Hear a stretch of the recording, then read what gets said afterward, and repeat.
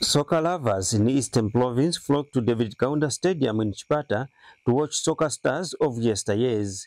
The fans had a rare opportunity to see players that they used to watch on television face to face.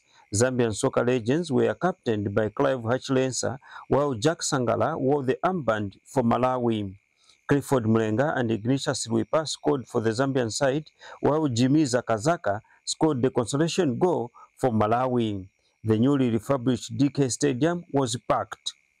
Zambian coach PATRICK PHIRI and Malawian coach Young Chimozi had their say after the game. The experienced players are hard. They managed to do well because of the experience. So we are very happy here in Chipata.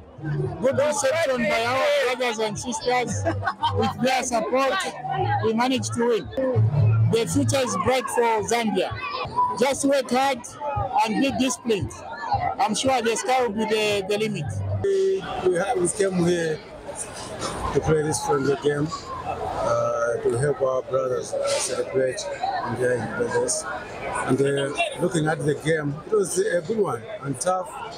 But I think for the others, I would say they played well and they played with intelligence, which I think pleased most of the people. FAZ General Secretary REUBEN KAMANGA and Eastern Province FAZ Chairperson Christopher Miti also watched the game. Identify the talent that we have. So this is in line with our administration's executive. We're trying to build football from the lowest age.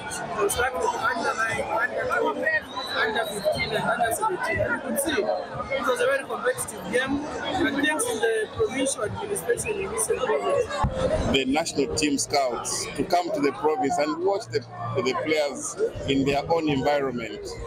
And today, I think, is the start of a good period to come, where we attract more provinces to come through, indeed ourselves to travel and interact with the provincial teams.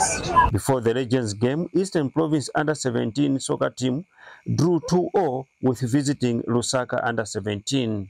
Christopher Miti, ZNBC News, Chipata.